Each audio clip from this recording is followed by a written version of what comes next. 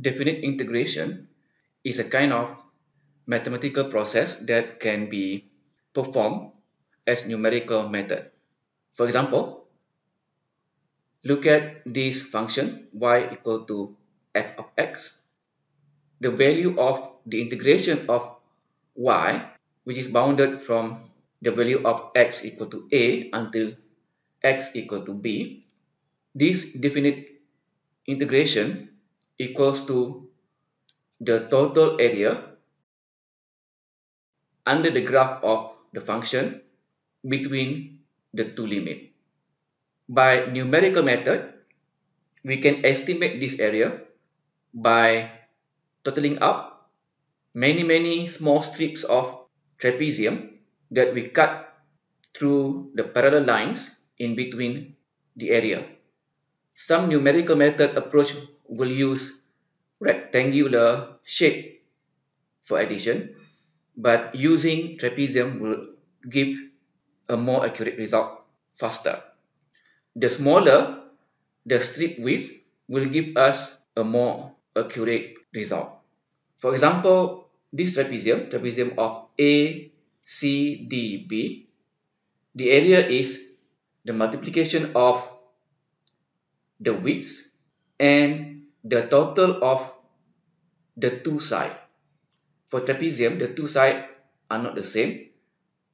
So we first multiply the width with the total of the two sides, and then we take the half of it, because this division by 2 is actually taking the average of the two sides. The two sides actually the value of the function of x at the point where the left side standing on the x-axis and the right side where it is standing on the x-axis will give the value or the height of the trapezium on the right side, which is equal to the value of the function of x at that point. And the width is actually the step. The closer we step, the smaller the width. But we need to step more, of course. So we can call this as delta because it is an addition to the previous value. We can also call it step or width also. And then, while calculating the individual area of the trapezium while we are stepping across the integration area, we will have to accumulate each of the trapezium area into a variable that will keep the total of the integration. It looks easy enough. Let us do this coding with C++. Start your IDE. Begin your C++ coding. Then next, you need to decide on how you want to define your mathematical expression function, like the name and the argument. You definitely need to return. And for this demo, I'm doing an integration on some kind of log function, so I'm calling this log. You have to rename this depending on the problem you have to write. And the problem that I'm writing is like this: a plus log x plus b. X plus b is in bracket. So in this case, a and b are the coefficients. You need to decide what are your coefficients. Coefficients are variables that we put together with the independent variable in the max expression. So in this case, it is a and b. Y is the dependent variable, the one that will get the return value of this function. So let me continue. I will put only two input to this function, which is a and b. So the type is, because we want to allow our function to be able to calculate values on numbers with fractions. So that it's easy to get the calculation. You can either straight away return the calculation if you are already professional enough.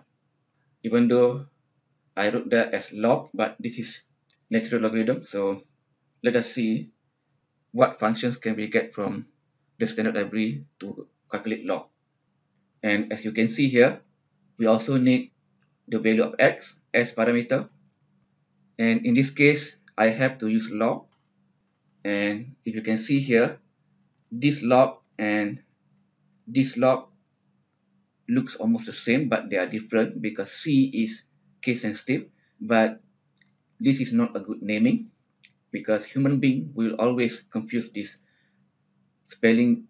There are just difference in casing. But anyway, I'm going to let this like that.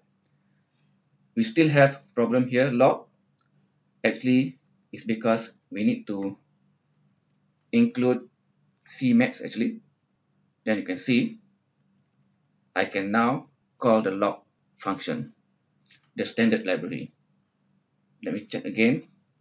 So it is shown here, log will be natural logarithm because the standard library already have log 10 for logarithm base 10. This format is if you're already quite confident with your programming, but if you are not so confident, you can do this stage by stage. Let's say you can declare a double first. You can call it second term, and you assign with the value of log x plus b. Then you can return a plus second term. This style is up to you. As long as you get the right calculation, it is acceptable. And then in C and C++, you need to declare functions. So let us declare. I will just copy and paste the function header. In function declaration, you don't have to put variable name. I mean in the argument or in the input, but you need semicolon at the end. In function header, there is no semicolon, but in declaration, there will be semicolon, and that is it. Next, we need to define what we want to do in the main function in terms of doing the definite integration. Inside the main function is where we implement our definite integral algorithm using summation of trapeziums. So if you realize you will be repeatedly adding the area of the trapezium, which means here you need a for loop. Just write the for loop there. It needs a starting point or starting value. Maybe we still use C as the loop parameter in this case, but C has to be declared as double because it has to be started with a start value, which is the lower bound of the integration limit. And as long as C is less than the stop or the upper bound of the integration limit, it is not only stop in this case, we actually need to stop before we reach the upper bound as much as the stepping that we take or the delta of the integration or the width of the trapezium. In this case, I'm calling it delta. You can have your own naming. And then the stepping now is not as simple as C++, but we have to add delta to it in my case. So you can see here, we have to declare all this delta, stop, and start. Let us declare this. Then now we have to call the function that we want to integrate. In this case, or my case, is the function of a plus log x plus b. Why do we have to call this? Because we want to get the value of y at x and the value of y at x plus delta x. Instead of using y or y delta, I would like to use the name as left side of the trapezium is log that is left side, then right side. And the problem here is that these two variables are not declared yet. In this case, these two variables don't have to be initialized like these three variables, because these two variables are to be given value in the loop.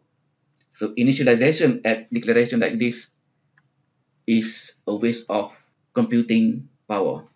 Then we have the value of y at x and x plus delta. We need to compute the size of the trapezium, which we call it area of the trapezium. Then we have to total up the area of the trapezium into another variable so that we can accumulate it into the final definite integration. We may want to call it total or total area, up to you.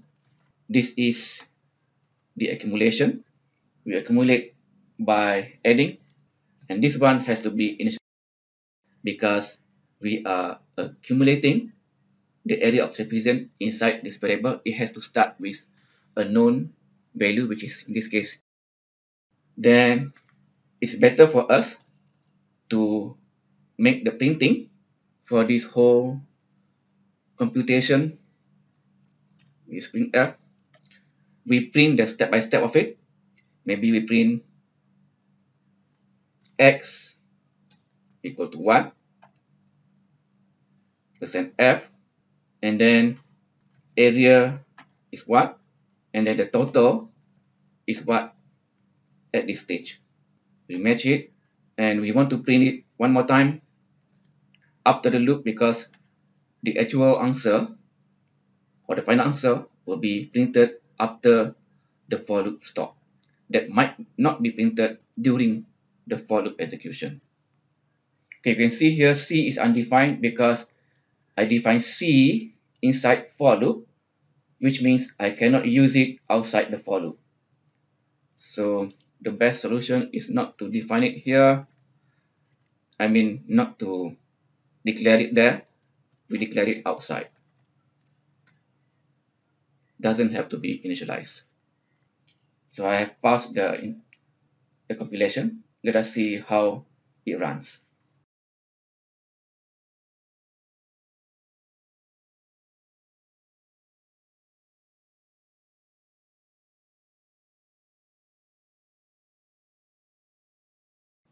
So the final answer of the definite integration is 352.424706.